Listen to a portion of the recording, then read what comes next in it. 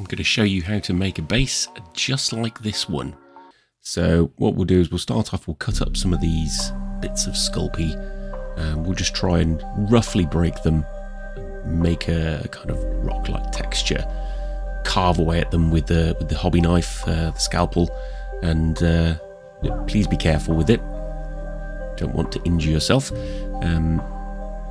Just try and be as random as possible when you're working with basing.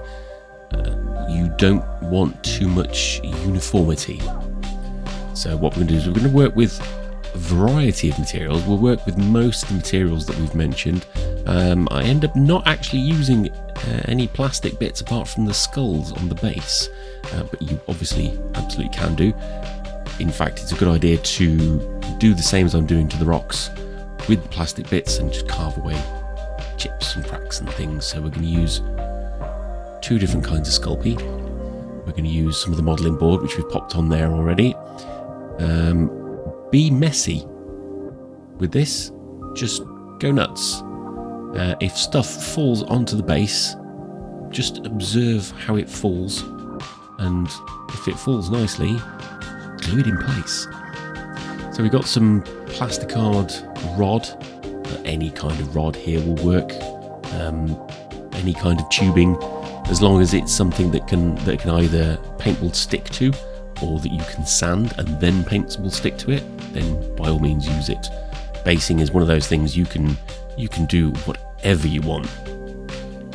So we've popped these plasticard rods down. I just want sort of broken pipe like look to it, and we'll just start gluing them down as they are. And you just want to run some of the glue underneath just to hold them basically in place, just very roughly, before you go in with a bit more glue. And you just start cutting things, tidying things up. Well, it's really the opposite of tidying things up. So make things rougher and more broken and dented. And the trick to a good base is you want to make it feel like it's part of a wider world. So where I've got the pipes that are coming off the edge of the base, what we'll do is we'll cut those in line with the edge of the base, so it looks like they're extending off into a wider world. We're using the cork here just to simulate a kind of reinforced concrete. So you just drill a hole, pop a paper clip in there. You want to use 2 pairs of pliers and just bend the end parts like so.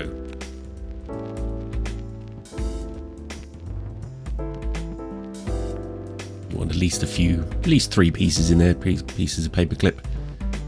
That'll make it look quite nice. Again, we're trying to, you don't want things sticking outside of the base or over the side of the base. So we'll try and position that so everything's sort of pointing inwards a little bit. I think that's more personal preference than anything. I don't like things hanging over bases, but obviously you can. So with that all glued down, we'll stick a few more pieces of cork on there. This is the shiny side up, so note that. And when it's primed, you'll be able to see that it looks very much like concrete. It's quite a good effect. Here, use your scraps. Any bits that you've carved off, just drop them on. Just adds a bit of variety, because you're going to put sand on there as well, and this just adds just more texture, more layers, more variety, which is always a good thing.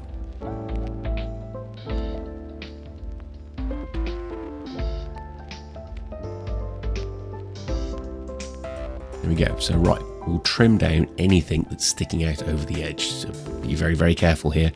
Plasticard and cork are very easy to trim though, so it shouldn't be too much of a problem at all. You want to follow the angle of the base. The look I always aim for my bases is to make it look, once it's primed, as if it's a either 3D printed or cast resin base. There we go. All these spare bits as well, pop them into your sand container and mix them up. So we'll just pop some glue on there, This is the usual Mod Podge. Go section by section, because if you do the whole thing, you won't have time to tidy it up before it starts to set a little bit more than is ideal. So do a little bit, scrape it off any areas where you don't want the sand, because it can look weird if you leave the sand where the glue wants it, such because it'll stay on top of these pipes and things like that.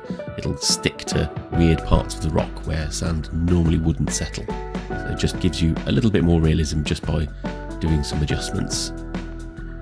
And then what you can do is, you don't want any gaps or voids underneath rocks. So we just want to mix up some sand and some Mod Podge, and just to make a sort of filler paste. And we'll push that into any of the larger gaps.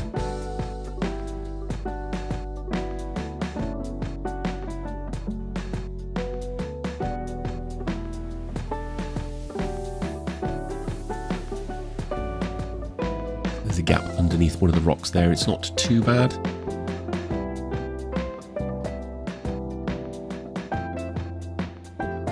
What I envision for the model sitting on top of it is going to be standing sort of either side of the main, those raised rocks in the middle, or you could have a character leaping off the rocks. So it depends what the model is that you've got and how you want to approach your basing theme.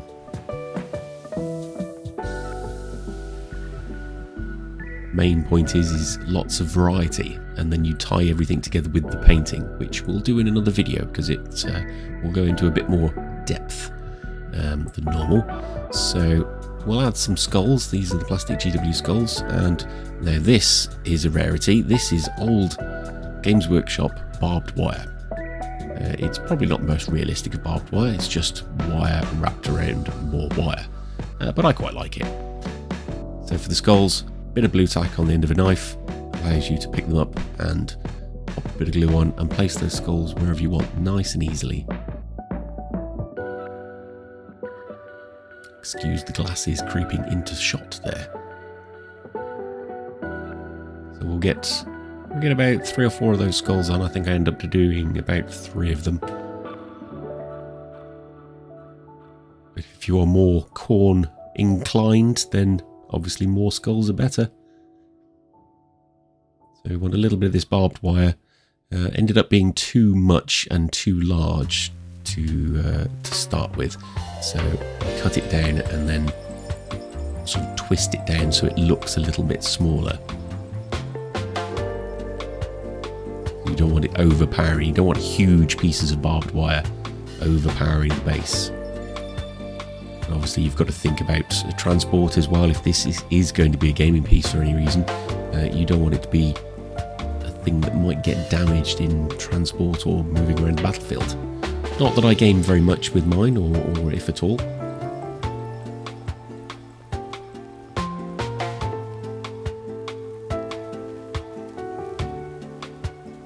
I replaced it on the corner there, corner on the edge, and decided that round through the middle is probably a little bit easier.